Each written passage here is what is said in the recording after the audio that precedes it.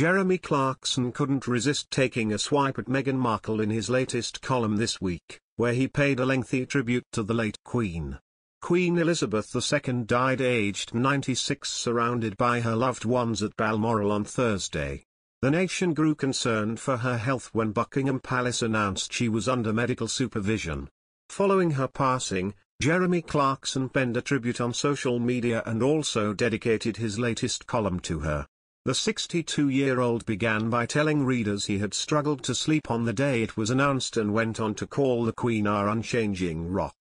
Reflecting on her 70 years on the throne, he went on to say, "What's truly incredible is that she never really changed. It was pointed out this week that she never went out of fashion because she was never in it. That is so true. And so admirable."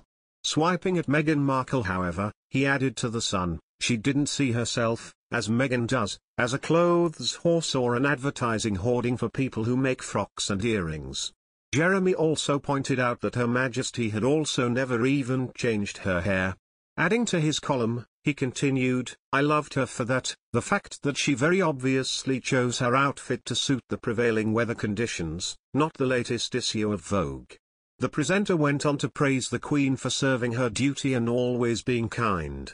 Following his mother's death, Prince Charles was immediately appointed as King Charles III, while his wife Camilla became the Queen Consort. Yesterday, he addressed the nation for the first time since the news. He began his speech by paying tribute to his late mum, who he described as an inspiration. "We owe her the most heartfelt debt any family can owe to their mother for her love, affection, guidance, understanding and example," he shared. The new king went on to say the Queen had a life well lived and is mourned most deeply in her passing.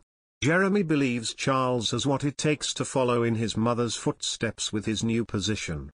He went on to say he had high hopes for William as well, now the new Prince of Wales. The flight of Queen Elizabeth II's casket from Edinburgh, Scotland, to her final resting place in London has become the most tracked flight in history. The Queen's coffin was carried in processions around Scotland, where the Queen died at the age of 96 last week. She was then flown from the country's capital to London on Tuesday, drawing in a record 5 million plus viewers.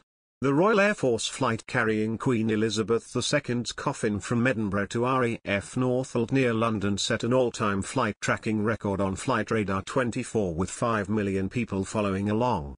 4.79 million people viewed the flight across Flight Radar 24 web and mobile app services and a further 296,000 followed the flight via YouTube live stream, the flight tracking service Flight Radar 24 said in a blog post.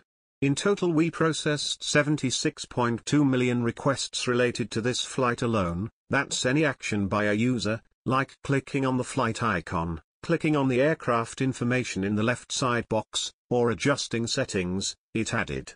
Within the first minute of the aircraft's transponder activating, 6 million people attempted to click on the flight carrying the Queen. That put unprecedented strain on the Flight Radar 24 platform, far beyond even what we experienced when the US Speaker of House flew to Taiwan, the service said. Even though our platform suffered under such heavy load, Queen Elizabeth II's final flight from Edinburgh to RAF Northolt is by far the all-time most tracked flight on Flight Radar 24 and will likely remain at the top for a long while. The Queen's funeral will be held on September 19 at Westminster Abbey, the same location as her 1947 wedding and 1953 coronation, according to People magazine. She will be laid to rest next to Prince Philip, her husband of 73 years.